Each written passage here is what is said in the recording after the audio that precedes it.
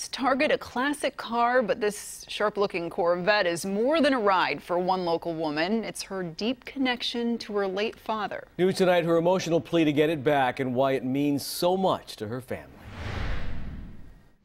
He was the strongest and the bravest man I know. To hear the pain in Judith Odbert's voice, you might think she just recently lost her father. Truth is, he's been deceased for several years. But something he left Judith is now gone. And that pain, So it was pretty shocking. is unbearable. And the question is, where did they put it? What do they plan to do with it? It is this 1963 Corvette, modified, clean and classic, pearl white, complete with flared fenders and racing flames on the hood and sides.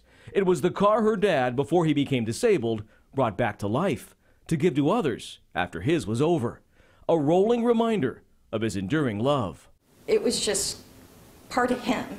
Everybody said that was the car that Jack built. On Labor Day weekend, it became the car that someone stole, towed from this Carmichael auto body shop on a rope tied to a beat-up sedan. Oh, wow. Daniel Hughes saw the car in the yard White Corvette. and can't believe someone ripped it off. I never heard of any break-ins or anything right here. A break-in that's left more than an empty parking spot. For Judith, it's reopened a wound this classic car helped heal. That was the one thing. I mean, you saw it, you felt your dad was still around. If the car is still around, Judith wants to drive home a simple message to whoever hauled it away.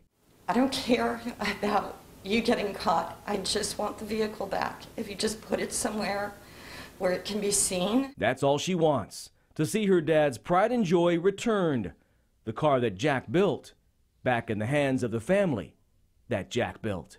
It's just not right for someone else to have this vehicle. It belongs in our family. Because the Corvette was towed with only a rope, police don't think it went very far. So if you spot it, last seen in the San Juan Avenue, Oak Knoll Drive area of Carmichael, give law enforcement a call. Judith would love to get that car back.